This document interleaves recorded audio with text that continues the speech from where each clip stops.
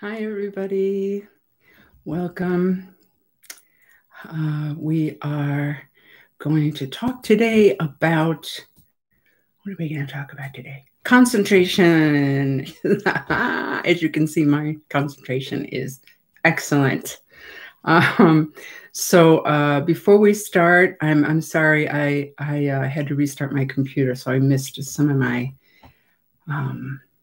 things that I need here. Anyway, while I'm looking for the things that I need, I want to tell you that my name is Ani Pomo Ribiki. I have been a Buddhist nun for 26 years, and I am the resident teacher and director of Songtsen Gampo Buddhist Center of Cleveland. We have a center in Lakewood, Ohio, which is a suburb of Cleveland. And normally we would be there, but because of the pandemic, we are not there until things get safe. I don't know if everybody knows this, but Ohio has just become one of the worst for COVID cases.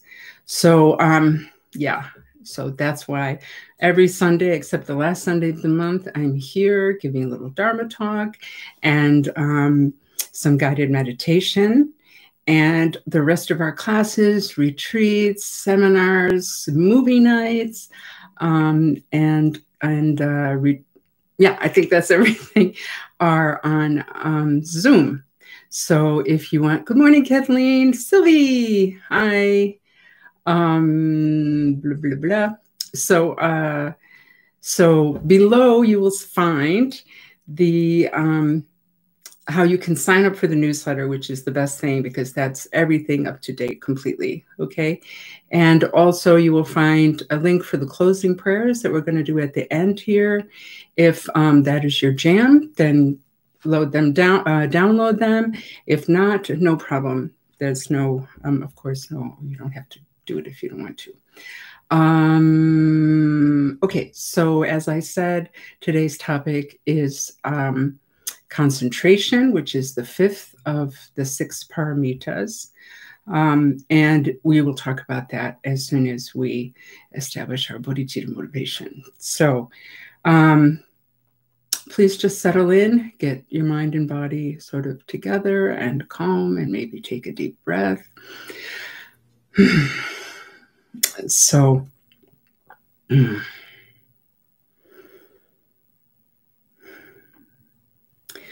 bodhicitta is the wish to attain enlightenment for the benefit of all sentient beings.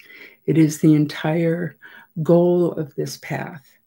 So though we are working on ourselves here, it's not about navel gazing or some kind of self-indulgence. It's really about gaining the qualities, or let's say better terminology is uncovering the qualities of our Buddha nature that will allow us to benefit others in the maximum way possible. Okay, so bodhicitta is not synonymous with compassion, but it grows out of compassion. So when we think about all the suffering in this world, human suffering, animal suffering, and the suffering in other realms as well, you know, it's really heartbreaking. And that tender heart that arises when we think of the suffering of others is compassion. So when we feel compassion, we have a strong desire to remove the suffering of others. We want them to be happy and to be, you know, free of this suffering, excuse me.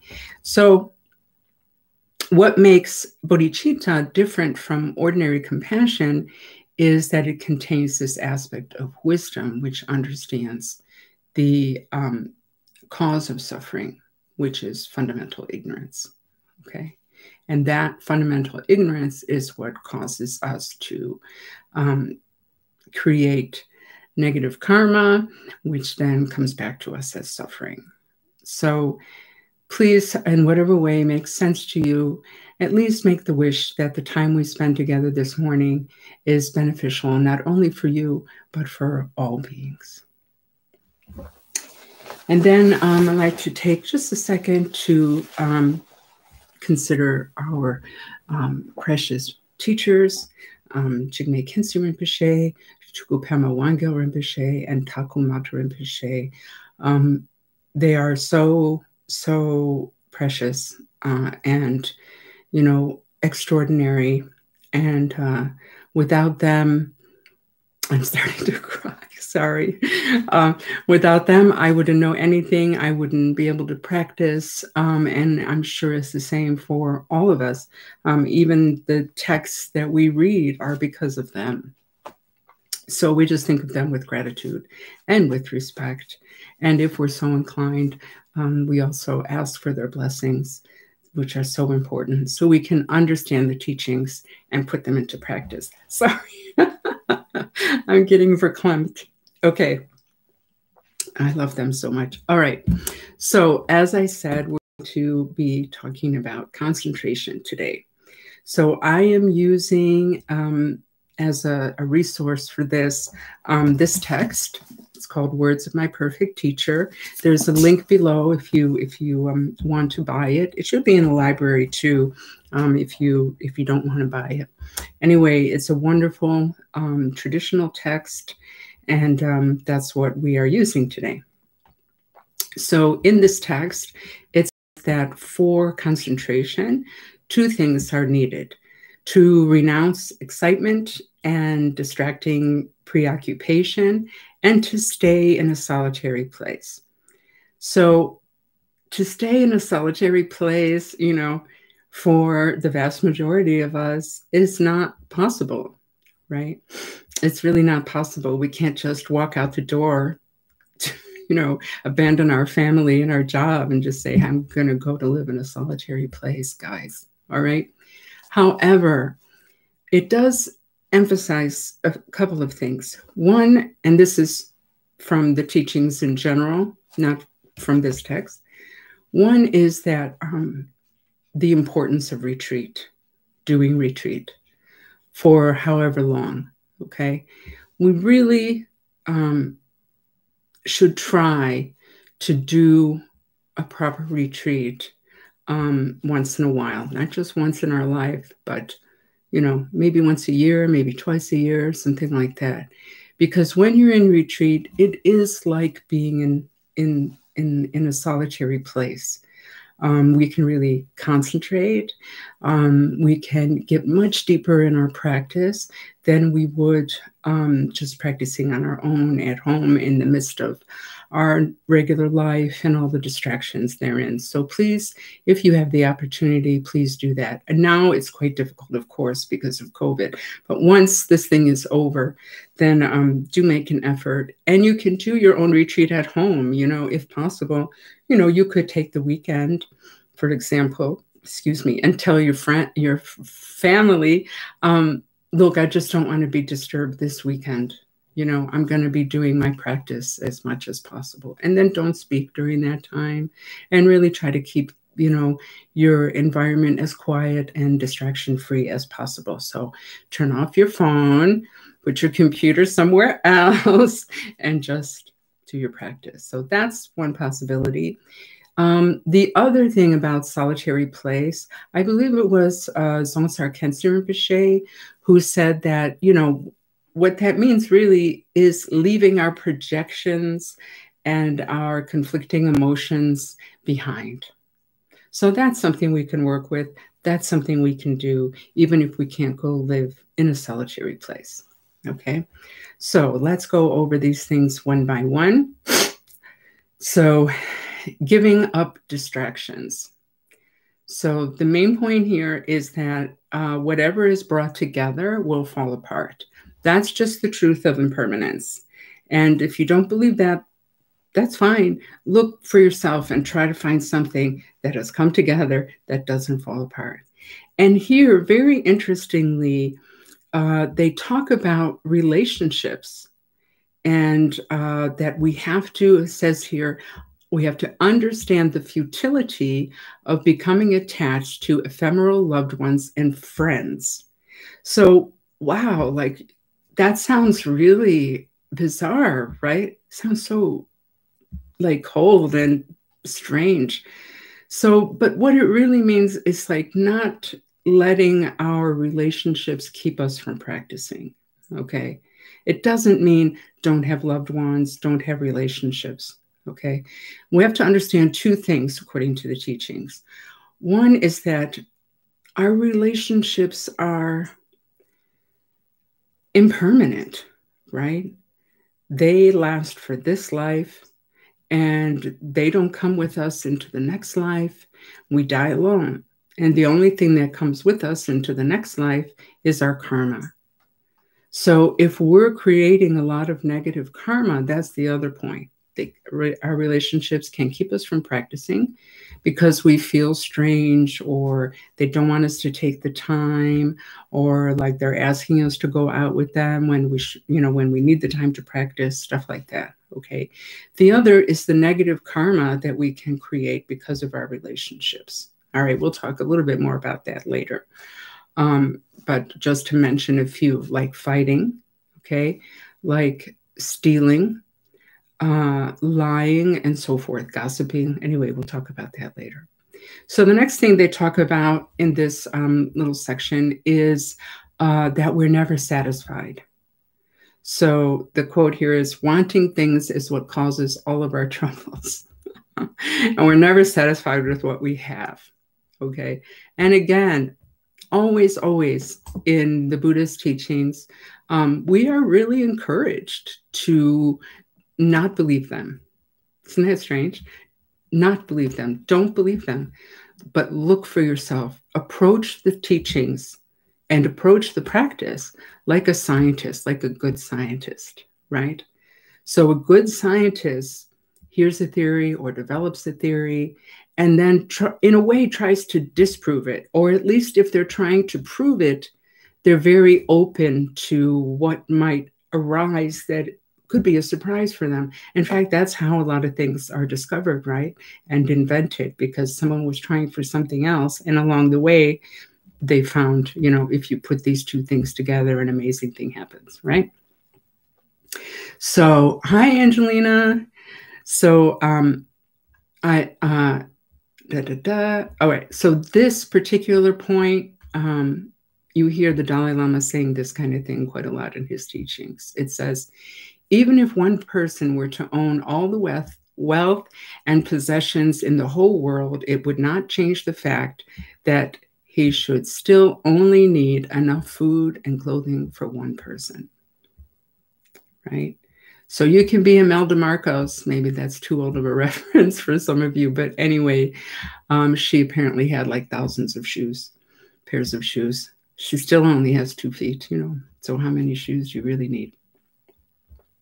So, so this is talking about trying to get material gain, right? So it says here too, they waste their whole lives. So people who really spend a lot of time and effort just trying to get, right?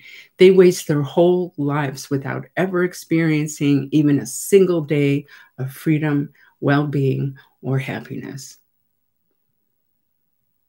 Because they're so like, they're like imprisoned by their greed or their this constant sense of wanting, right?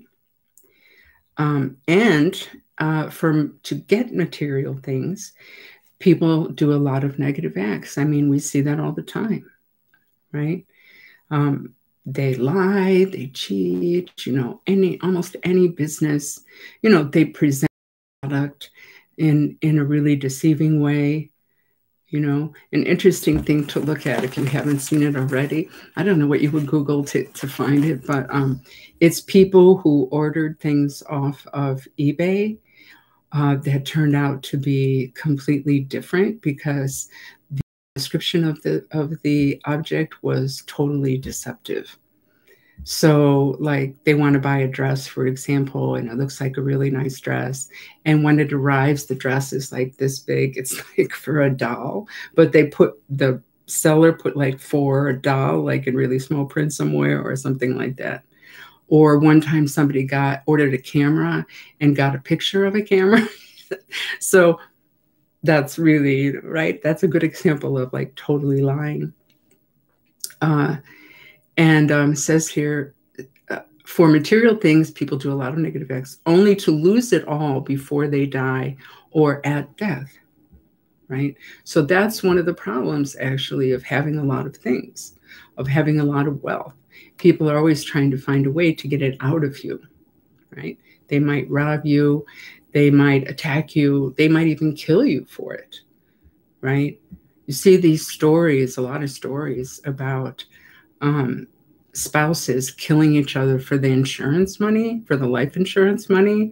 I mean, good Lord. Okay. And as I said before, their karma is the only thing that comes with them. So you spend your whole life amassing wealth, and at the end, you can't do anything with it, right? Like, I love this saying, you know, you never see a hearse hauling a U-Haul, right? Never see a hearse with a U-Haul behind it. We can't take anything with us when we die, except for our karma. So really, our acts of body, speech, and mind are so much more important than wealth, okay? As far as like not being able to use it, I often think of somebody, I always think actually of Jeff Bezos, who is the head of Amazon, if you don't know. And this guy has like more money than God, okay? Like more money than he could spend in his whole life. And he won't spend it on his workers, you know, to make things better for them. And they're working for Amazon is really abusive, actually, really, really difficult. So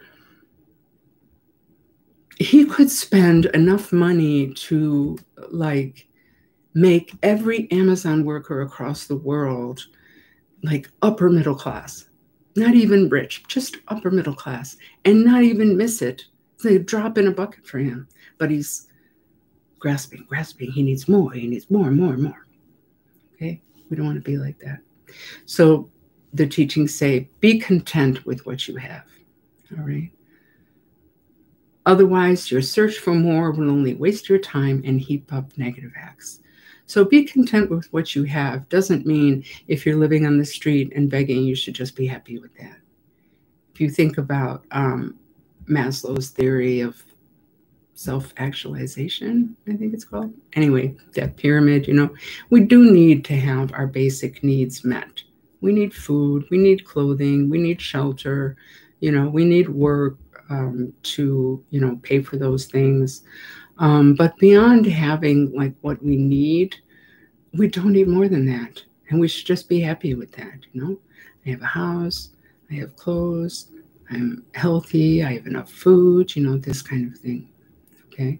And there was also a study that showed like what kind of income people needed to feel like safe and, I don't know, satisfied, but relatively happy, maybe relatively content, was not that much money. And everything above that, I can't remember what the number was, but and everything above that, it didn't make any difference at all to the person's happiness. All right. So then another point under, so we're still under giving up distractions, okay? So now they talk about renounce childish friends, quote unquote, childish friends. So these are the people in our life who, like, they're ungrateful for our help. It says here, return your help with harm. They're hard to please. They're jealous. They see you with contempt. And it says the more time you spend with them, the more your negative acts increase. So just let them go. You know, doesn't mean you have to be mean to them, but we do need to be careful who we spend time with, because our friends, they do influence us, right? They influence the way we think, they influence the things we do. So we should be, you know, careful about who we hang out with. And if we find that our friends are leading us in the wrong direction, then, you know, slowly let them go, spend less time with them, and find friends who encourage us to act positively. All right. So the third thing they mention here under distractions is our careers, which I find also really interesting. So it says those our work also offers us a host of distractions and opportunity for increasing our negative karma. and the goals involved with the career are inconsequential and without real meaning. Wow. So, of course, we have to work. Most of us have to work, right? But if we think about like the break room or the lunch, cafeteria, whatever, and the gossip that goes on there, so much negativity there, so much negative karma of speech is created like that. Then the stealing involved in that, taking what is not given, even office supplies. Like companies lose tremendous amount of money just with their workers taking home pens and paper and staplers and crap like that. And then like tax evasion, even if we're not the one, okay? So most of us are not CEOs, but tax evasion of the company, lies that come with buying and selling and so forth, okay? Like I talked about earlier with business. So, while we work, we need to be very mindful. Not that we need to quit our job, but unless we're doing something that is what's called wrong livelihood, which is things like, making bombs or weapons, or actually making or serving alcohol, same thing for like cigarettes, killing animals in any form, all this kind of stuff is considered wrong livelihood. In that case, we should definitely find another job if possible. Again, it's very easy to say, hey, find another job, but especially in this economy, that can be impossible. So maybe, at least aspire to find another job.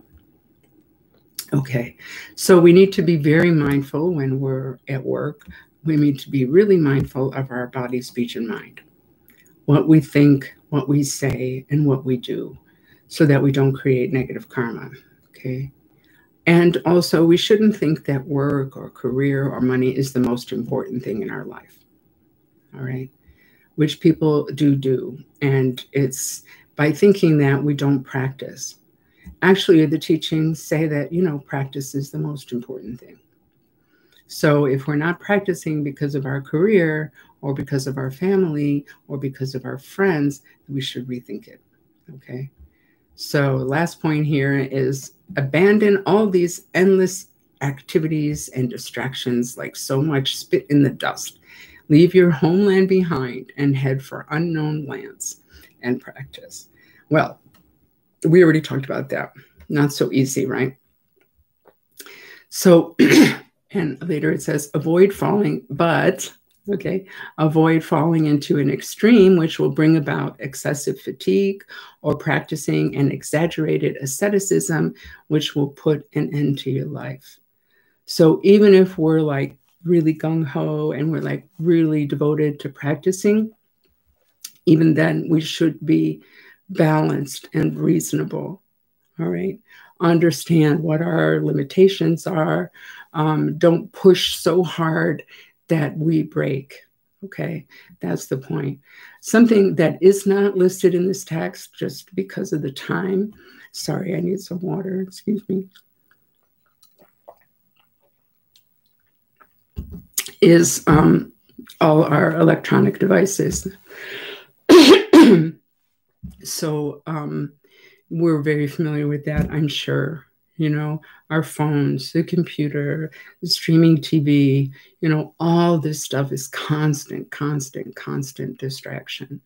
And we even distract ourselves from the distraction. We're looking at our phone while we're watching TV. Okay. Guilty. Okay. So be aware of that. We can get hypnotized by social media, games on our phone or on the computer, TV, okay? And I mean hypnotized when I say that, because we lose track of time, okay? We lose awareness of like what we need to do, okay? And we don't practice.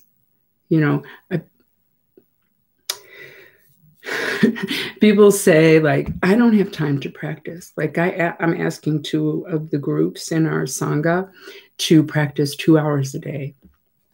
And people, when they hear that, are kind of like, oh, 2 hours a day. Oh my God, that's so much time. I can't do that. But then we watch Netflix or whatever for 4 hours. So yeah, we have time. Of course, there are days or there are situations where we really don't have time, right? But most of us have more time than we think, okay? And if we look at our day and kind of what we are actually doing with our time, we might be surprised by how much time we actually have. And again, I'm not saying, oh, don't watch TV ever, or throw away your phone and the computer. It doesn't mean that. It just means, again, like, be honest, we should be honest about what time we actually have to practice. And we need to make the practice our top priority, which is kind of hard to do, actually. But we should really at least try to make our practice the top priority. I still remember, and I think this was back in 1990 or something, Songtsen Rinpoche asked this huge group of people, I think it was, anyway, it doesn't matter where it was. Anyway, he asked us, if you have scheduled your practice from, let's say, 9 to 10 in the morning, and you look at your calendar and you see that you have a dentist appointment at 9, what do you do? So think about that while I cough. Excuse me. Okay.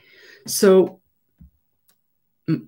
people said, well, I would go to the dentist appointment, right? And he's like, isn't that crazy? We don't even like going to the dentist. We should reschedule that appointment because it falls in our practice time. We should not even have set an appointment that falls in our practice time because practice is the most important.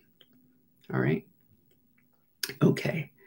So the next point is like solitary being in living in solitude. Okay. It says here, which is, again, really interesting. In places where you feel lonely, concentration arises. Now, that sounds, again, like, what the hell are you talking about?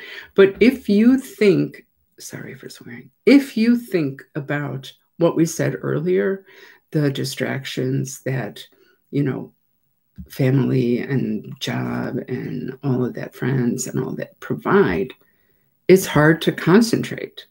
Okay. It's very hard to concentrate also. It doesn't say here, but in other texts, it says, like, if we don't live a moral life, it's really hard to concentrate, which is another thing that's like, doesn't seem obvious just by saying that. But if we think about it a little bit, it really does make sense. If you think about, I don't know if you're like this, but I'm like this. If I'm in conflict with someone, oh, I just get obsessed with it, And when I try to sit, that's all that arises. Oh, they said this, it was so painful. And what should I do? And I said that, and I shouldn't have said that. And what will I say next time? And why is this person blah, blah, blah, blah, blah, blah, blah. It's very hard, right? And I did a 1-year retreat in solitude one time. And I really worried, actually, about being lonely in that retreat. I was not lonely as far as feeling like depressed and I had no friends, but I was alone. And I can tell you that it is so much easier to practice in that way. You can see much more clearly, like, what is real, what is not real, what is important, what is not important, what is our projection, and what is reality. And then, of course, to meditate, that just isn't the going on in our mind as much. It's not like it doesn't happen, but it's not as fierce, and it's fierce. It's not as strong, and it's not as constant, Okay, again, doesn't mean we can't have friends, doesn't mean we have to walk out on our family. It's just to realize and to kind of think about the bigger picture, right? The bigger picture is they're going to die. I'm going to die. The only thing that comes with me in my next life is karma. I really want to attain enlightenment for myself and for others. So I can't do that if I'm just wasting time gossiping and clubbing and I don't know what, you know. Okay. There was this, I think it was Milarepa who's talking to, yes, I think it's in the 100,000 Songs of Milarepa, and he's talking to the people of this village called Tingri. And he says, you know, friends and loved ones are like people passing in the marketplace. You know, I don't know what the next part is, something like be kind or something like that. So we get very involved in our relationships, you know, and we take them so seriously. And if we have this view, like I'm impermanent, they're impermanent, I'm going to die, they're going to die, it's so much easier to not get involved in petty arguments, you know, especially with people that you love, right? So, you know, like when somebody gets a diagnosis of terminal cancer or something, sometimes you see people say, oh, it was a gift. And initially that can sound really bizarre, but when you talk, you know, when they talk more, they're like, I realized then what was important and what was not important. I realized then that I could let all these petty things go with my loved ones, you know. And something like that I express sometimes in this regard is like, you know, if you've been with a partner, for example, for a long time, you can wake up next to them and just kind of be like, oh, you again, you know, and feel that sort of, look at this person, but you love them, right? So instead of waking up, if you think about impermanence and that one day this person might not be next to you, then when you wake up, you can look at them and say, oh, you again. Like, isn't that nice? Like, we're still together for this day, you know? Okay. So there are good qualities that arise when we live in solitude, either, you know, what do I want to say, literally, or in our mind, in a sense of like leaving behind these lesser interests and things like that. And one of them is disenchantment with samsara. So samsara, if you don't know, is cyclic existence, this round of birth and death and birth and death and birth and death that we've all been on since beginningless time. Okay.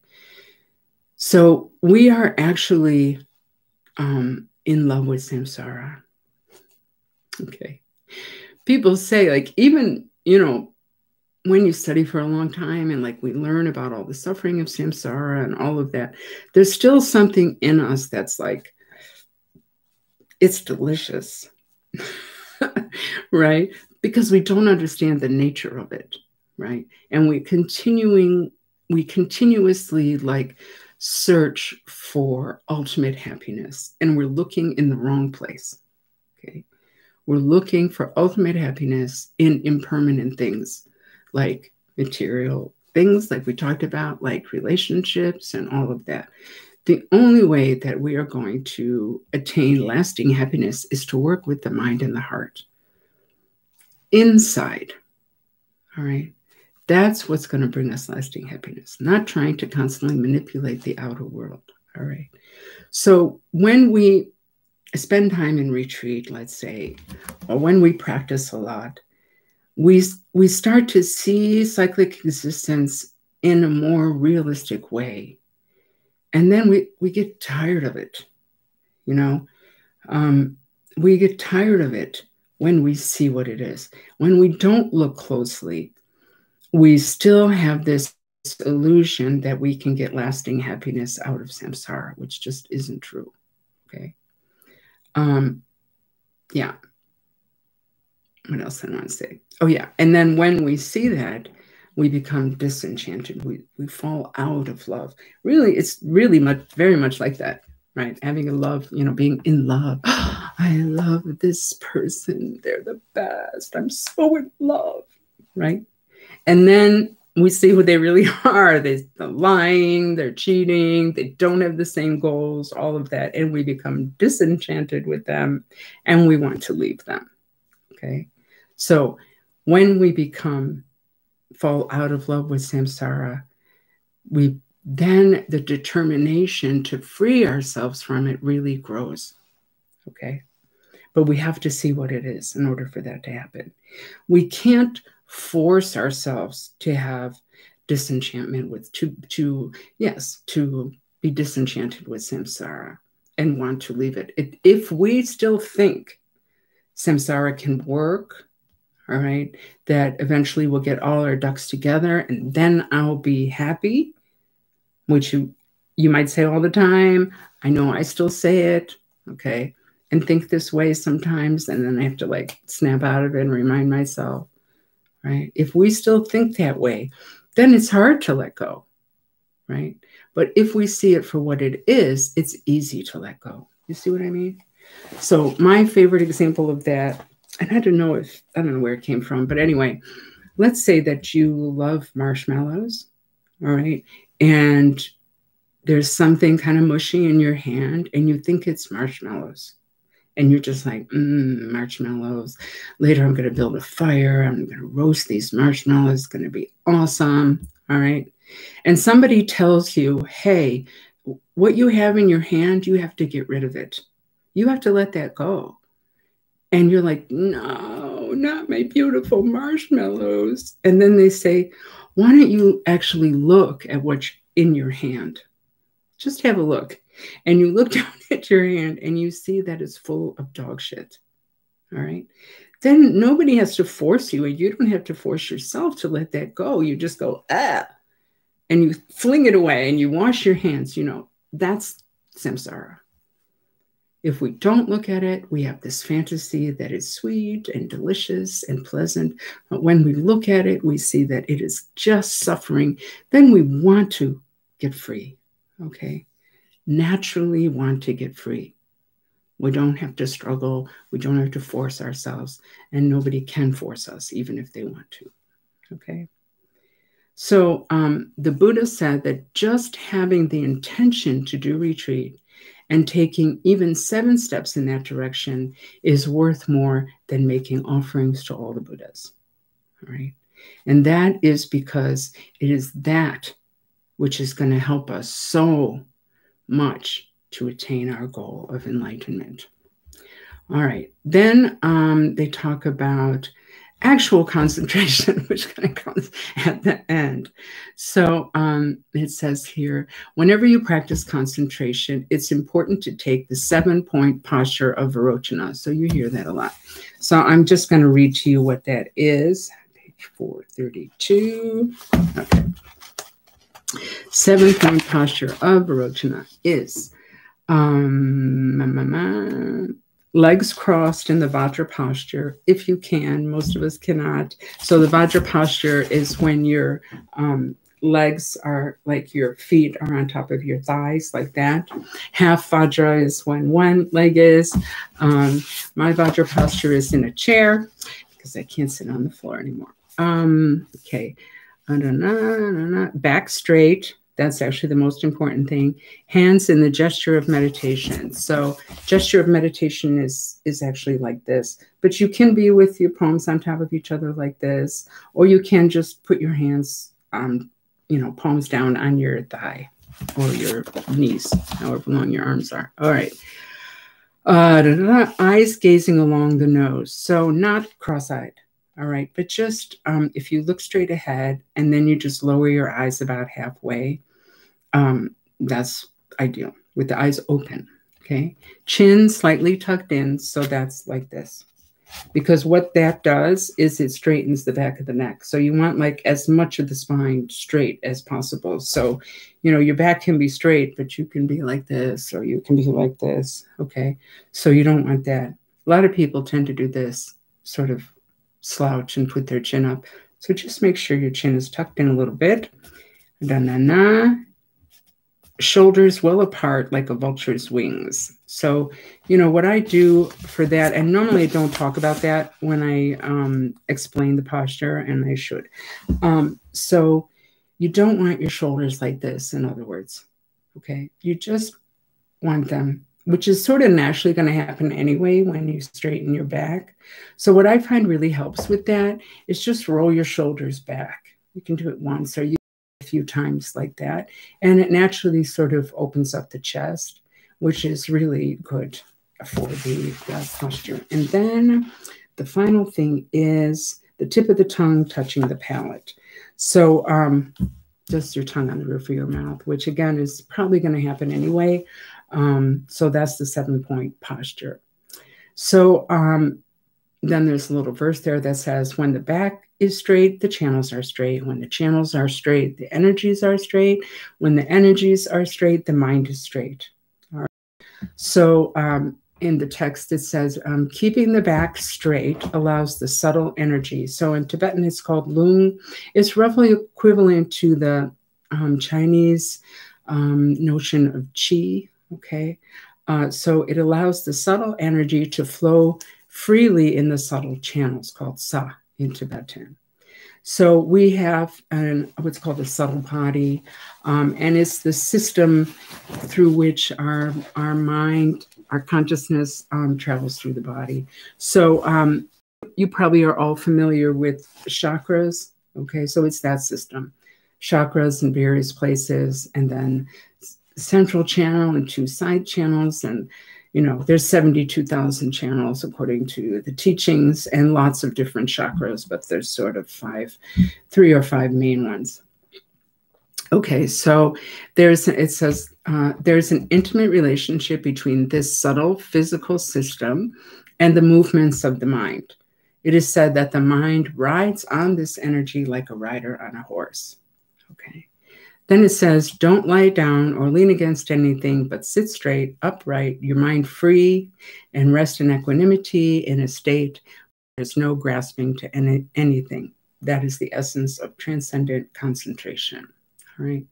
So as far as not lying down, the thing with that is that if we lie down, it's just very practical. We're much more likely to fall asleep.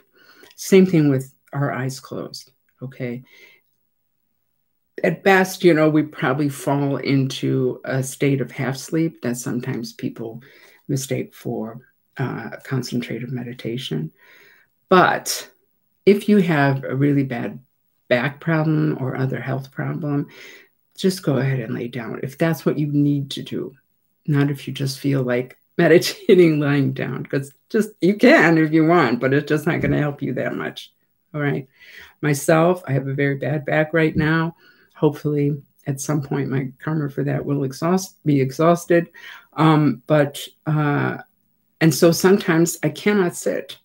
I can't sit on the floor anymore because of my knees, because I'm getting old. And I can't even sit in a chair like this for very long. So what I do, and I don't like to meditate laying down because I do get very, very sleepy. So I just have like a lounge chair, like one of those folding up ones for outside. It's called a zero gravity chair, which I love. And I meditate in that. So I'm kind of half sitting, half laying down. And it's very comfortable. And I can do my whole practice like that. Okay. Okay. So something I have not mentioned this whole time is that what makes these 5 paramitas, or these 5 aspects that we've been talking about today and the last 4 videos, transcendent, or what makes them a paramita, is the combination of these things with wisdom. All right. Meaning like the view of emptiness. That's what makes them a perfection. Otherwise, they're just ordinary, generosity, patience, diligence, etc. All right. And the next video will be about wisdom and kind of the combination. So when we talk about wisdom next week, it's really going to be more summation of the previous 5 things combined with wisdom and how we might practice that. All right. Okay. So let's sit, man. Okay. So you know the posture now because I just talked about it. Oh, I forgot to bring out the gong. Hang on one second. If you have any questions, ask. Put it in the chat, and then either I'll answer it now or after the meditation. So in case you don't know, there is always time for question and answer after meditation. So if you have a question, think of it, because I don't wait long for that. All right. So let's sit. So you know the posture, okay? And all we're going to do is pay attention to the sensation of the breath coming in and out of the nose, all right? That's our focus of concentration. Let's say awareness, because the word concentration makes us tense up, all right? So just gentle, spacious awareness. In the mind, we're just letting the thoughts come and go. So a thought will arise, dwell, and disappear, be replaced by another one that arises, dwells, and disappears, and on. And we just don't get involved in those thoughts, okay? Don't run after them, all right? Just let them be clouds moving through the sky. Keep your awareness constantly with the flow of the breath, all right? When you get distracted, I say when, not if, because most of us at some point do get distracted. Don't make a big deal of it. Don't judge yourself. Just bring the mind back to the breath. Okay? All right. Here's a question. Quick question. How do you fight against getting sleepy while you meditate? Oh, that's a good question. So don't close your eyes. That's one thing. But if you are still like getting really sleepy, there's a few skillful means that the teachings talk about. One is to look up for, you don't do this the whole time, but until you wake up, right? Look up or look into a light that isn't going to harm your eyes, or look, if it's daylight and you're near a window, just look at the sky, and that will kind of wake you up. Another thing you can do is to really correct your posture. Oftentimes we don't notice, and like while we're sitting, we just sort of start to slump over, and then we can't breathe as well. And that will make us sleepy. Also, between those three mudras or hand postures that I mentioned earlier, this one is going to help you more if you are feeling tired, because it's a more sort of structured, and maybe the way the energy moves through, I don't know, but, sit up straight, put your hands in that posture, okay? Look up, look around, kind of just get your eyes, working. If you're wearing a sweater or something like that, or take it off, make your body cooler. If you can, open a window or turn down the heat, this kind of thing. If the room is dark, put on more lights. If you're in a situation where you can do this, another thing the teachings say is you can sort of bounce up and down in your seat like that. I have a chair that sort of goes with my bounce, so it's a little hard, but let me try to keep the chair.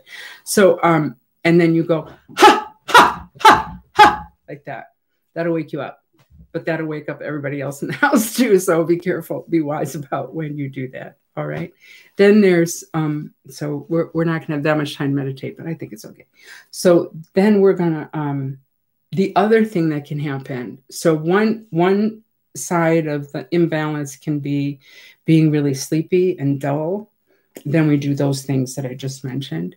The other side of the imbalance can be being really hyper. Sometimes they call it over-concentrated, but I think hyper is easier for us to understand. So we're really hyper. Mind is racing. We feel like that, sort of nervous and all that. So if that's what's happening when we're meditating, then we just do the opposite of those things. Close your eyes for a little bit, but not to the point where you fall asleep. Make the room darker, make the body warmer, okay? And take this posture, your hands down. It's more open, it's more kind of relaxed, all right? And you just close your eyes. Make the room darker, warmer, okay? Until you feel calm, then take the regular meditation posture again, okay? Thanks for asking that question. All right, so I'm going to start the meditation by ringing this beautiful singing bowl that I call a gong, and I'm going to end like that. We're going to go just a few minutes over because I'd like to have a little more time for meditation, so I hope that's okay. If you need to leave exactly at 11:30, please, you can do that. All right, we're going to go until like 11:35, okay? All right. So let's begin.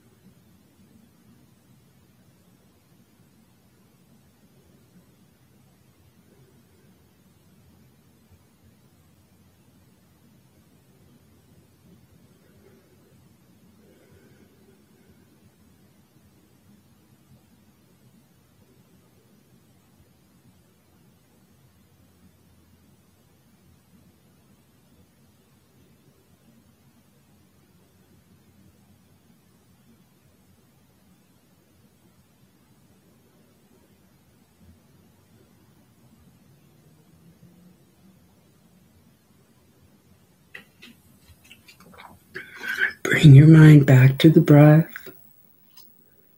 Your body should be as relaxed as possible while maintaining the posture. And your mind should be as relaxed as possible while maintaining gentle awareness of the breath. You're not trying to stop the thoughts.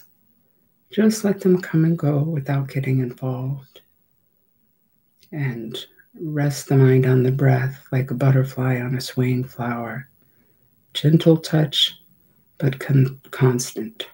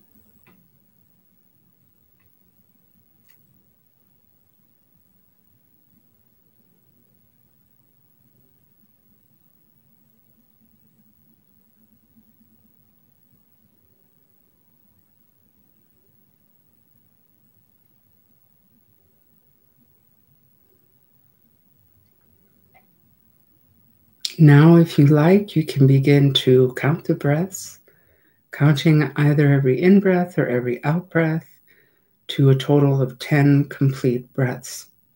This is a skillful means for helping us to realize more quickly if we've gotten distracted, because we'll lose count.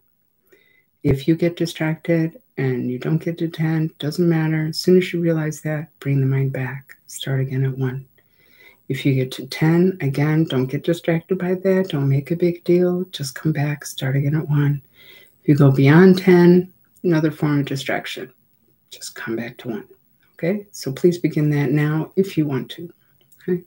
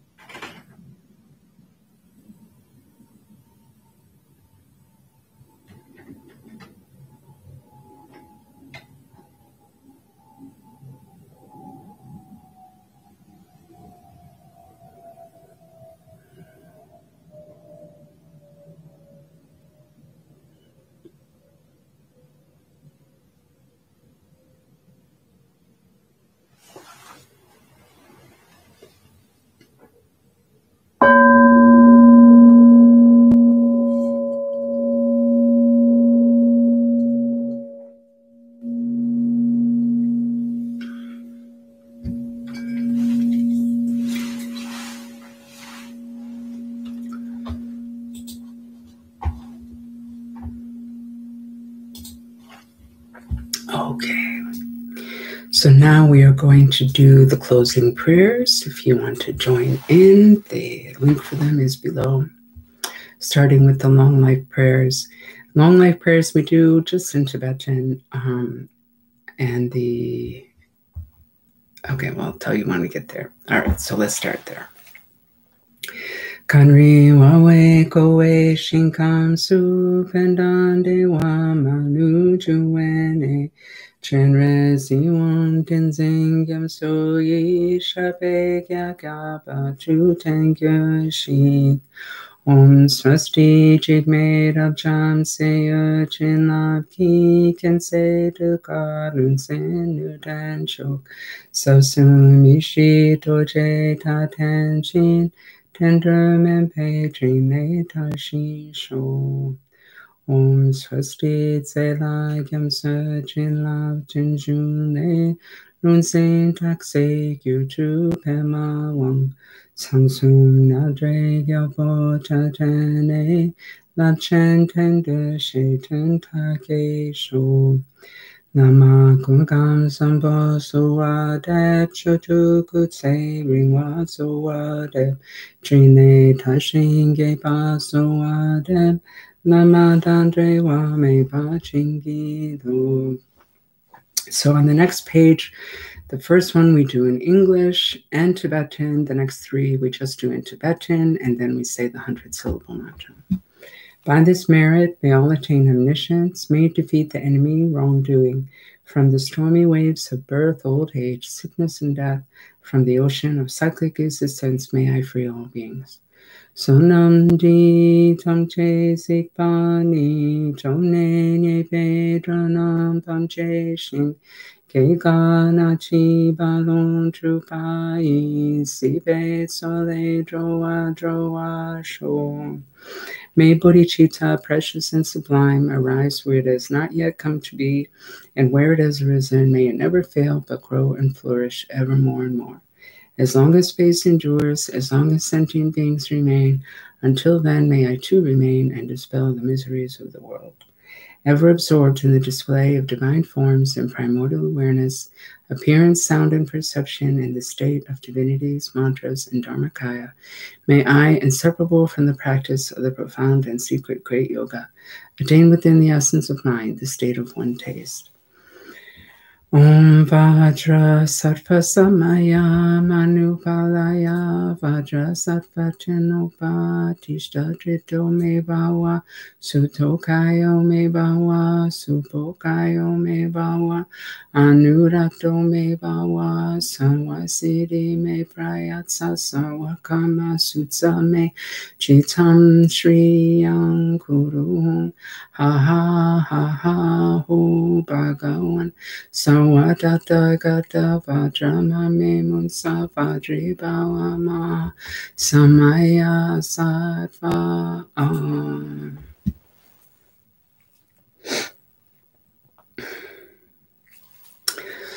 Okay, so that's it for today. If you have a question, I'll wait and please feel free to ask it, and I will do my best to answer it.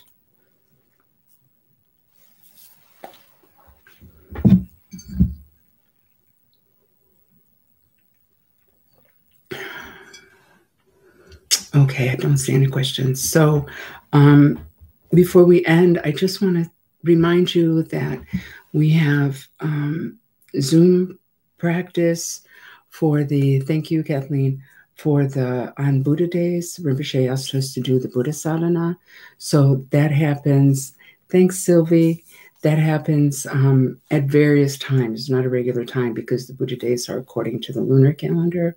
So if you sign up for the newsletter, we talk about that. If you look on our website, there's the dates and there will be the Zoom link. Zoom link changes every time, so make sure you check that each time.